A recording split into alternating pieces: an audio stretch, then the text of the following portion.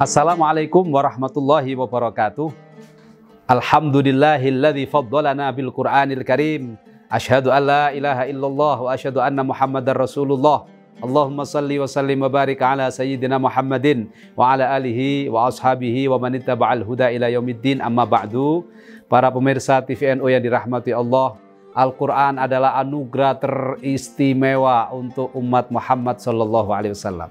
Seluruh mukjizat yang diturunkan oleh Allah kepada nabinya ikut dicabut seiring dengan meninggalnya sang nabi, seiring dengan wafatnya sang utusan. Tetapi Al-Quran yang merupakan a'zamul mu'jizat, segede-gedenya mukjizat, seagung-agungnya mukjizat, tidak ikut dicabut dengan meninggalnya Rasulullah SAW. Al-Quran dibiarkan untuk bisa dinikmati umatnya Rasulullah SAW. Ini adalah tanda bahwa betapa istimewanya kita, umat Rasulullah SAW. Maka jangan sia-siakan di bulan suci Ramadhan ini. Bulan penuh berkah, bulan diturunkannya Al-Quran, bulan setiap amal soleh dan kebaikan dilipat gandakan, dan bulan setiap doa-doa yang dipanjatkan akan dikabul oleh Allah, serta setiap dosa yang dimintakan ampunana oleh Allah akan segera dihapuskan, bersih tanpa noda. Mari Ramadan yang istimewa yang masih bertemu dengan kita dan kita dipertemukan dengannya, kita isi dengan banyak membaca Al-Quran, banyak mentadabburi Al-Quran, dan kita berupaya walaupun dari hal yang kecil kita mulai mengamalkan apa yang ada dalam Al-Quran. Insya Allah bulan ini akan menjadi semakin berkah untuk diri kita, keluarga kita, kaum muslimin muslimat, dan bangsa kita tercinta. Sebab apa? Sebab Al-Quran ini sangat-sangat istimewa. Al-Quran ini tidak hanya menjadi petunjuk bagi kita. Syahrul Ramadhan alladzi unzila fihil Qur'an hudal linnasi wa bayyinatin minal huda wal furqan. Bulan Ramadan yang menjadi bulan turunnya Al-Quran, tidak hanya Al-Quran itu menjadi hudal linnas, petunjuk bagi manusia. Tidak hanya menjadi bayyinatin minal huda wal furqan, penjelas antara yang hak dan batil. Tetapi di ayat yang lain, Al-Quran bisa menjadi pemberi pertolongan, menjadi syafaat. Iqra'ul Quran fa innahu ya'ti yaumal qiyamat syafi'an li ashabi. Baca Al-Quran, karena Al-Quran di hari kiamat akan datang kepada para pembacanya itu sebagai penolong, penyelamat dari susahnya hidup kita di alam kubur, susahnya hidup kita di padang mahsyar kelak. Insya Allah dengan Quran, kemudahan demi kemudahan akan kita rasakan. Itulah makna dari hadis Rasulullah SAW yang lain. As-siyam wal Quran yashfa'ani, atau Al-Quran wasyamu yashfa'ani. Al-Quran dan puasa itu akan memberikan syafaat. Quran dan puasa akan memberikan syafaat. Kenapa keduanya bisa memberi syafaat? Dalam hadis yang panjang dijelaskan, sebab kata Quran, dulu orang-orang ini ketika masih hidup di dunia masih mau untuk memelikkan mata, untuk menjaga kantuknya agar bisa berinteraksi dengan saya, agar bisa membaca saya.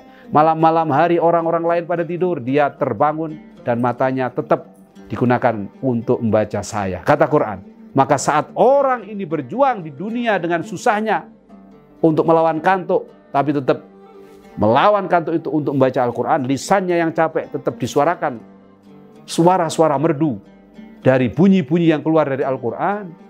Hari ini saat mereka butuh pertolongan, saya akan datang menolong dia. Subhanallah. Sebagaimana puasa juga akan datang nanti. Dulu ketika orang-orang ini hidup di dunia, saat orang lain kenyang, orang lain yang tidak beriman makan minum di siang hari, tidak peduli dengan bulan suci Ramadan. Tetapi orang ini berlapar-lapar dan berhaus-haus di siang hari. Perutnya keroncongan sampai bunyi ngik, ngik, ngik. Tetap dia nggak mau makan dan minum karena imanan wahtisaban. Iman kepada Allah dan berharap ridho Allah.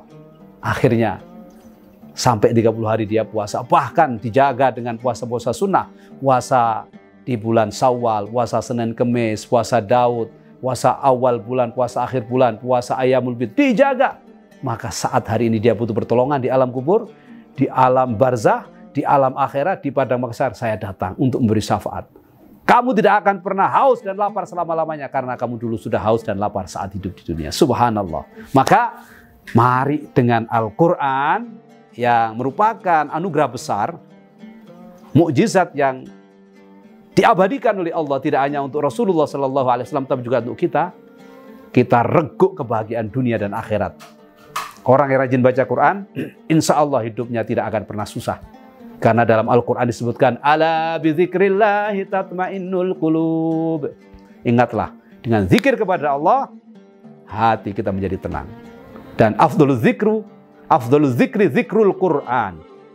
Afdhalul zikri zikrul Quran. Sebaik-baiknya zikir adalah zikir membaca Al-Quran. Bahkan satu riwayat hadisnya Rasulullah dijelaskan, barang siapa yang sibuk membaca Al-Quran, kalaupun dia tidak berdoa, maka sibuknya dia membaca Al-Quran, bertadabbur Al-Quran, memahami Al-Quran, itu sudah menjadi doanya. Orang itu akan diberikan oleh Allah apapun yang dia minta, dan bahkan Allah akan memberikan yang dia tidak minta sekalipun.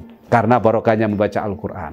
Istimewa. Lebih-lebih kalau Quran kita baca tidak hanya di bulan suci Ramadan, di luar Ramadan pun kita hatamkan Quran berkali-kali. Nah, tapi tentu kita awali di bulan suci Ramadan. Jangan sampai Ramadan berlalu tanpa kita pahami Al-Quran, pelajari Al-Quran, dan amalkan Quran. Karena Ramadan adalah bulan turunnya Al-Quran. Kalau kita sudah ngerti ini, kita akan semakin semangat membaca Al-Quran. Lebih-lebih kita baca Al-Quran di dalam sholat. Sebab pahala membaca Al-Quran di dalam sholat dikali lipat gandakan dengan sebanyak-banyaknya. Riwayat yang masyhur, baca Al-Quran di dalam sholat, satu hurufnya dibalas 100 kebaikan. Kalau di luar sholat, kita dalam keadaan tidak berwudu, 10 kebaikan, satu huruf. Alif, lam, mim, 30. Kalau kita tidak berwudu di luar sholat. Tapi kalau alif, lam, mim di dalam sholat, Pak, itu sudah 300 kebaikan. Subhanallah. Nah, kalau alif, lam, mim saja sudah luar biasa pahalanya. Apalagi di dalam sholat, setiap malam, setiap tarawih, kita baca 1 juz. Subhanallah, tinggal dihitung sendiri. Apalagi setiap malam, setiap tarawih kita hatam Quran seperti yang dilakukan oleh Imam Syafi'i, oleh para ashabul jalil, sahabat-sahabat Rasulullah, Sayyidina Abu Bakar, Sayyidina Umar, Sayyidina Utsman, Sayyidina Ali. Tentu ini akan sangat dahsyat dan luar biasa lagi. Semoga Allah jadikan kita, keluarga kita, teman-teman kita, sahabat kita menjadi ahlul Quran. Amin. Allahumma amin. Terima kasih. Mohon maaf atas segala kekurangan. Wal afu minkum. Wallahul muwaffiq ila aqwamit thoriq. Wassalamualaikum warahmatullahi wabarakatuh.